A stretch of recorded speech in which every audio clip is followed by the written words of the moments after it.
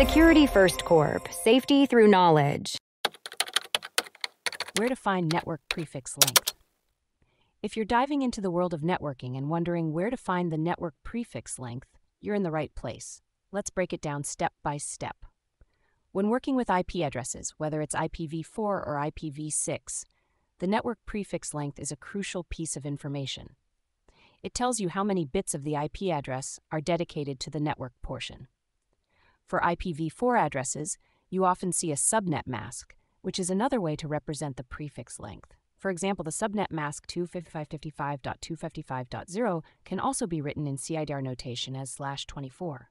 This /24 indicates that the first 24 bits of the IP address are used for the network portion. In IPv6, the notation is similar, but uses a much larger address space. An IPv6 address might look like 2001 DB8 AAA1111 164. Here, the /64 tells you that the first 64 bits of the address are the network prefix.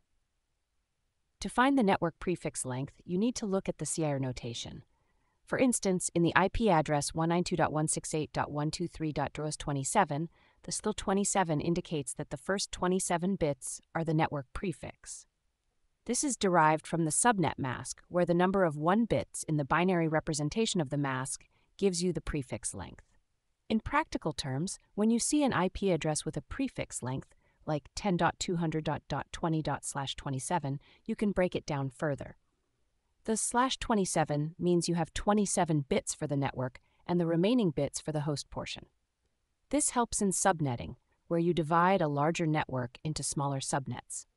For example, if you need to split a network like 10.200.27 into 4 subnets, you would calculate the new prefix length and the resulting subnets. Each new subnet would have a different network address, and the prefix length would help you determine how many hosts each subnet can have. In summary, the network prefix length is found right after the IP address, separated by a slash. It's a key component in understanding how IP addresses are structured and how networks are divided into subnets. Whether you're working with IPv4 or IPv6, this notation is essential for network configuration and management.